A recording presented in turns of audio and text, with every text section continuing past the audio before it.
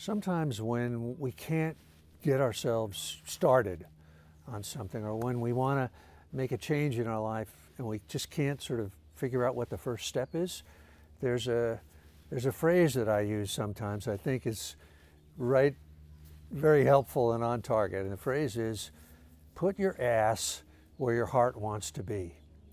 And what I mean by that is, if you want to be a writer, sit down in front of the keyboard.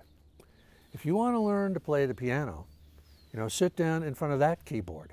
If you want to dance, get into the studio. If you want to paint, get up before an easel.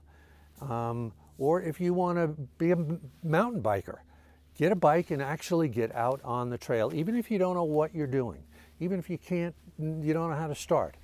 There's something about the physical act of putting your body in a place where your dreams can happen that creates a kind of a magic. And the second aspect of that is, don't just put your ass where your heart wants to be once. Put it today, put it tomorrow, put it the next day, put it the next day. In the continuity of that, there's tremendous power. But just simply making that first move, to sit down in front of the keyboard and just say to yourself, I'm not getting up for the next 2 hours. I don't care what I do, I don't care how bad it is. I'm putting my ass here and I'm going to do my work, whatever it is.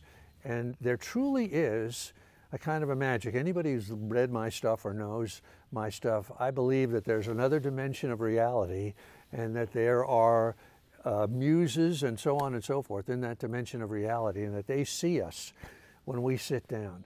And I can remember when, years ago, I really wanted to get into going to the gym, but I was totally intimidated by it.